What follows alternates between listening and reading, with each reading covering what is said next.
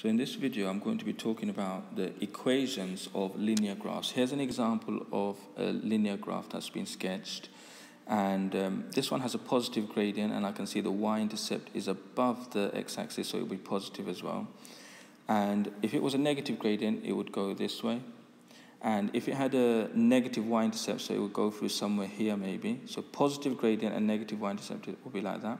Negative gradient and negative y-intercept would go somewhere here.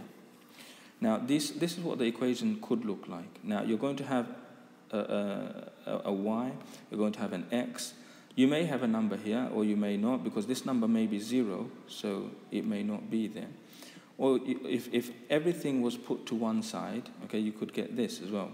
But notice here that there's no number in front of the y. Okay, so this is a special form that gives us lots of different patterns that we can see from the equation. So we need to know this one. But we need to understand that sometimes the equation of the graph can be written like this as well. So here are two examples that we can look at. So the first example is in this form. So I've got a y here, similar to that, and 3x here, which is similar to mx. So m has been replaced by a 3. And a take away 4 here, similar to plus c. So I can say that this is plus negative 4 for my one. Okay, so negative 4 here. So this equation would be, if I was to sketch it, I know that it has positive gradient, okay, because the gradient I know from m. Okay, so this number here is positive, so positive 3, and I have negative 4 for y-intercept. So let's sketch some axes here. And so the sketch of this graph would have to have positive gradient, so it has to go like this. But it can't go through here because this would be a positive y-intercept. A negative y-intercept would be here. So maybe somewhere here, negative 4.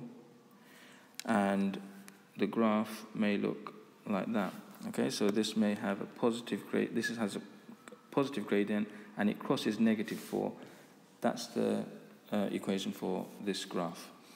Now, if I look at my next example, so this one is more in this format. So A here is negative 4. B here is 1, because 1y is the same as y.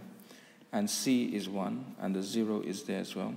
Now, this form doesn't tell me anything about the gradient or the y-intercept. I need to rearrange this to find that. So what I can do is I can add 4x to both sides. So add 4x. I'm left with y plus 1 equals 4x.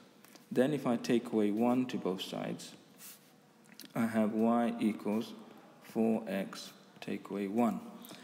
Now, what I have now is the equation in the form y equals mx plus c again. So now I know the gradient is 4 and the y-intercept is negative 1. So if I was to sketch this one, I know that it will cross here at negative 1, and the gradient is 4, which is positive, so it would go a little bit like this. Okay, so again, similar to this one, but it crosses at negative 4, and it should be a bit steeper than this one because this has a gradient of 4 and this one had a gradient of 3. Okay.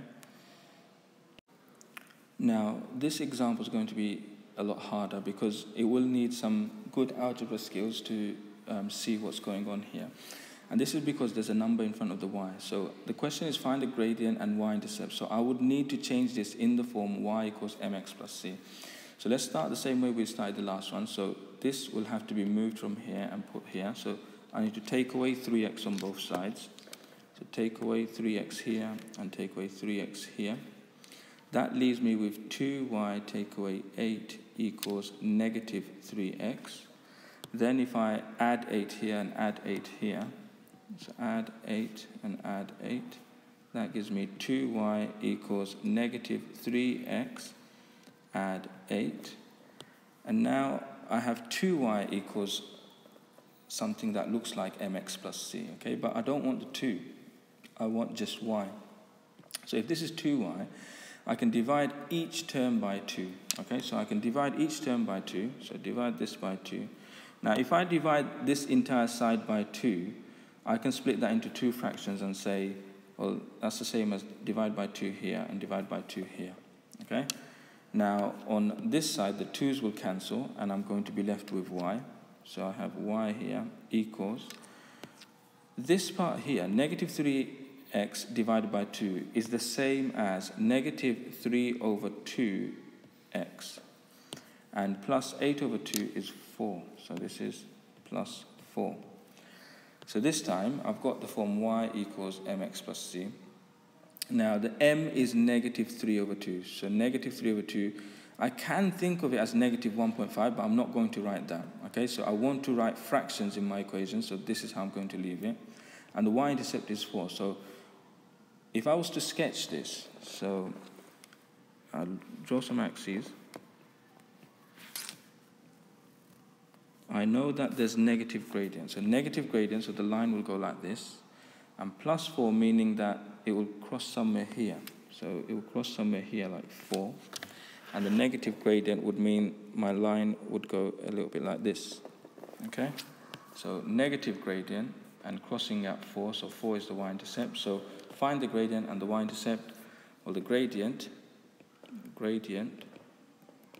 is negative 3 over 2. Notice that I didn't write negative 1.5. This is fine, okay? And then the y-intercept is 4. Now here are some for you to try. So there's two things that you need to do for each equation. Find the gradient and y-intercept for each equation. And you also need to draw a sketch for each equation the same way I have shown in the video. So just draw your axes, mark where the y-intercept is, and then decide if it's a positive gradient or negative gradient, and just draw the line through that.